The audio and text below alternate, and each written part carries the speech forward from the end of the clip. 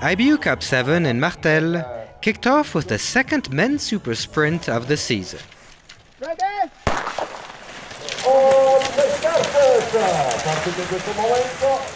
Following a tight first 2 laps, Artem Tishenka and Fredrik Jesbak efficiently cleaned the second prone stage and carved a narrow lead over the rest of the pack.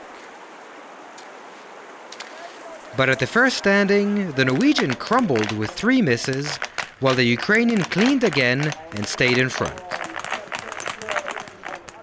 He entered the final stage with Simon Schemp and Vebjoern Soerum close behind.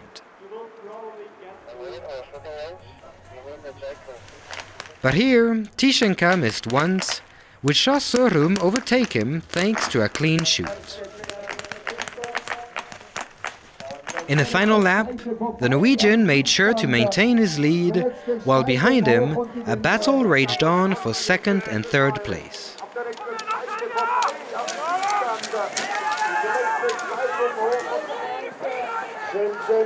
Crossing the finish line with 8.2 seconds to spare, Soerum claimed his first ever senior win. Schemp finished second, just ahead of Kirill Streltsov in third.